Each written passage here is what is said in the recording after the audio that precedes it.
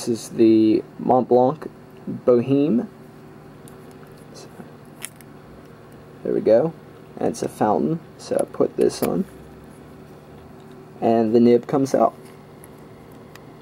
Then locks. Just got this in recently, and I have to say this is probably one of my favorite pens so far. I'm not a total pen enthusiast, so I don't have, you know, a huge collection, but I saw this on the internet. I'm inspired a lot by other YouTubers and other bloggers, and I said, wow, that is really cool, like that. I'll show you one more thing.